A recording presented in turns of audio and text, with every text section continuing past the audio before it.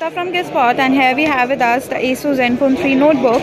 Well, the notebook has just been announced with alongside the Asus ZenBook 3 smartphones.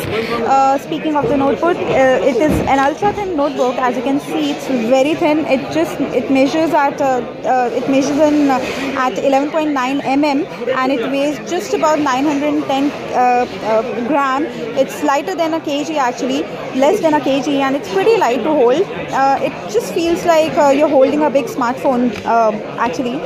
Well, speaking of the features, ZenBook 3 notebook, it comes with a 12.5-inch Full HD resolution display, and the keys, as you can see, are placed really well. They are well protrude, so it's pretty comfortable to use. And speaking of the hardware, well, it runs on Intel Core i7 processor, which is paired with 1 TB of PCIe SSD, and it has 16 GB of RAM. Well, the display looks really nice, and it comes with a 7.6 mm slim bezel. Another highlight of this notebook is that it runs on quad speaker, so it runs on Harman Kardon speakers.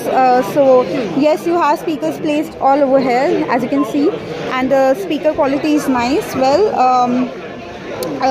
this one has a fingerprint login compatibility as well, and you can use it with the Windows Hello software. Overall, it looks nice. As far as the price and availability is concerned, well, this one, the price for this one starts from USD 1999.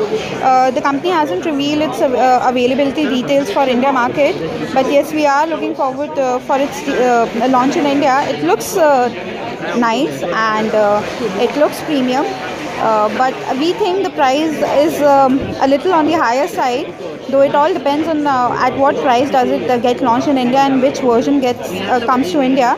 Yeah, that's all about it. We are looking forward to review it and to know more about it. Until then, stay connected.